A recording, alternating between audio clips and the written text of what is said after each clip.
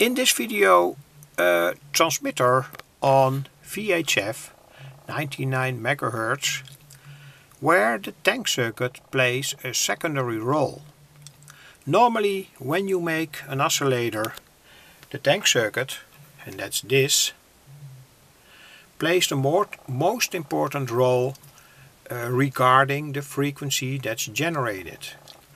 But this oscillator here also makes a sine wave on 99 MHz without a coil. That's very peculiar. I've also showed that in an earlier video. But my thought was to connect a tank circuit on, say, 99 MHz to this circuit. So without this tank circuit it oscillates, and with this tank circuit it oscillates. And the good thing from it is that you can tune in here with the 30 picofarad capacitor that's here, this one, also to the 99 MHz band. So it's a kind of loose coupling, and in my opinion it could be that this oscillator works more stable compared to circuits where only the tank circuit is the frequency dependent circuit. I put down the camera and put on the radio now on 99 MHz.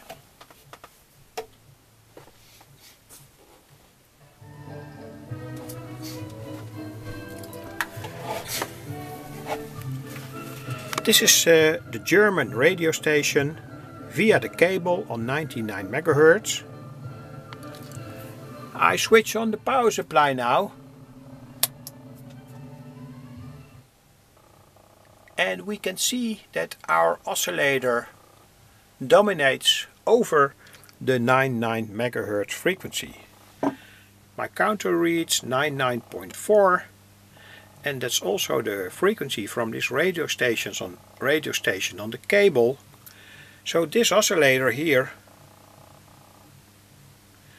and that's this circuit,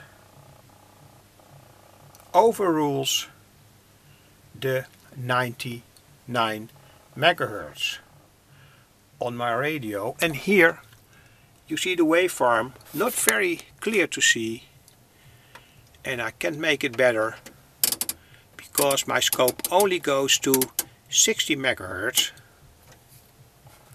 But I can show that when I tune the coil here, there is an effect. So I can tune in here on that frequency, 99 MHz, but also detune. So that means, in my opinion,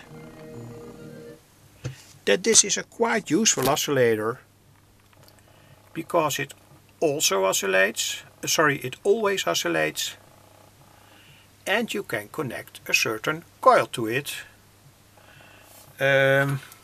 that oscillates on a certain frequency.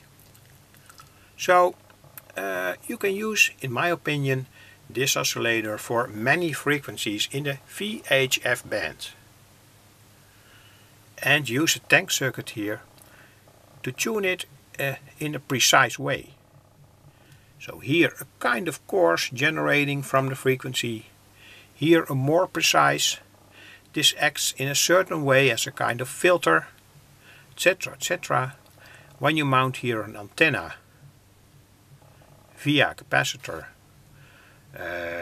the transmitter will transmit over a more wide distance, etc., etc. But the most important thing that I wanted to show in this video, that you can make an RC transmitter on VHF and tune it precisely by a tank circuit.